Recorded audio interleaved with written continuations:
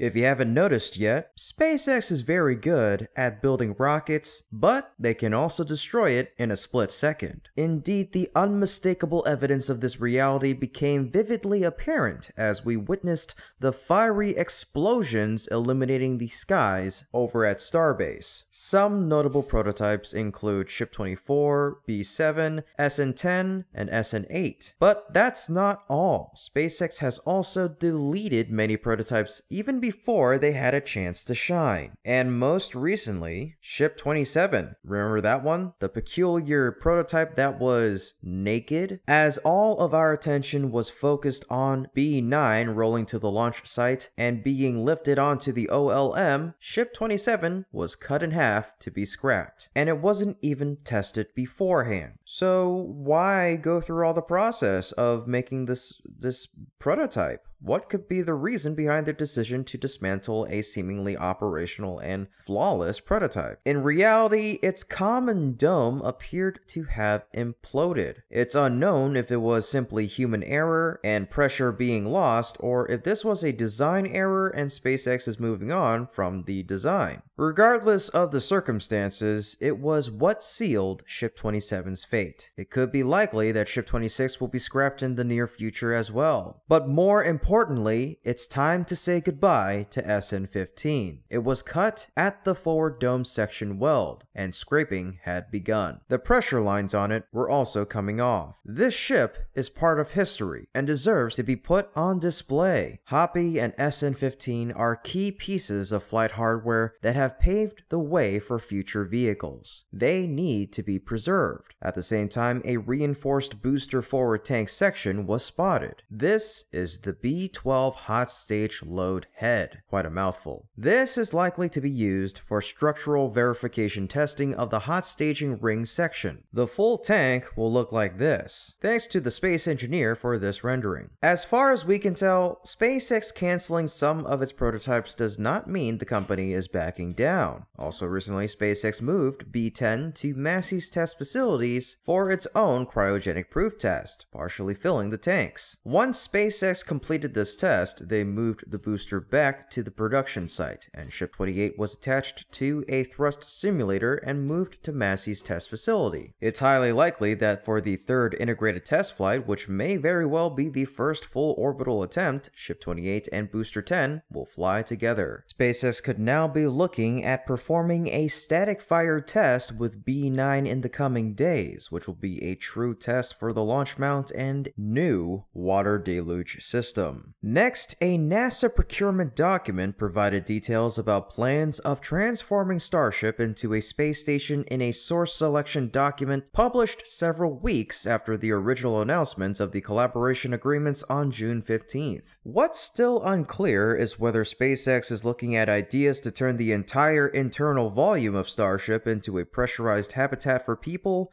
which would require major advancements in manufacturing and assembly in orbit to convert empty propellant tanks into a home for astronauts, researchers, or space tourists. On the other hand, Starship's crew cabin, which is already voluminous, may be able to eventually support long-duration stays in low Earth orbit with a suitable life support system. The vehicle could also be fitted with external mounting plates for unpressurized experiments. In the source selection statement, Phil McAllister, who heads NASA's Commercial Spaceflight Division, wrote that SpaceX's proposal would provide capabilities to support NASA's need for a commercial space station after the retirement of the ISS. The proposed Starship capability, in terms of size and reduced cost, could have a far-reaching impact on the sustainable development of the LEO economy, McAllister wrote. Adding increased confidence is the company's plan to self-fund Starship development from its launch and satellite enterprises, McAllister wrote in a section discussing SpaceX's business approach for the Starship space station effort. The only weaknesses in the proposal were the lack of a schedule to field its new capabilities and involving NASA in its milestones. Overall, strengths outbalance weaknesses. On technical grounds, NASA said SpaceX's plan has strengths in its use of existing systems, demonstrated technical competence, and low dependence on other companies or organizations. But McAllister wrote that SpaceX's proposal was short on details about the concept and lacked information on technical technical risks or the schedule for how Starship could be used for crew transportation to low Earth orbit or as an orbiting space station within the next 5 to 7 years, one of NASA's goals guiding the collaborative commercial space agreements. Nevertheless, NASA isn't putting any skin in the game with this program, and the agency determined the technical strengths also outweigh the proposal's weaknesses. Turning a rocket into a space station is not something new. In 1960, NASA already explored this idea, and in fact, the generated concept could be useful for SpaceX. Although the idea was there, it did not become a reality. In fact, after the success of Apollo 11, this project was completely scrapped. NASA has offered non-financial support to other independent projects as well, including Blue Origin's crew spacecraft,